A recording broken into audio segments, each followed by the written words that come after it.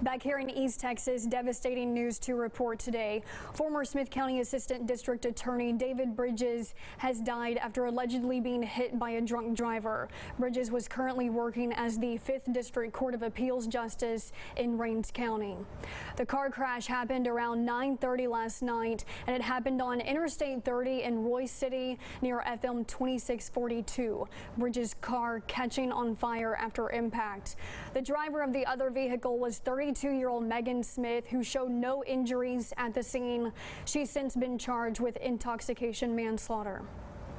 On social media, support for the family is starting to pour in. The Royse County Republican Party Facebook page saying this, quote, "It is a sad day today as a wonderful man and just man was taken from us. I know many of you grew up or knew the family.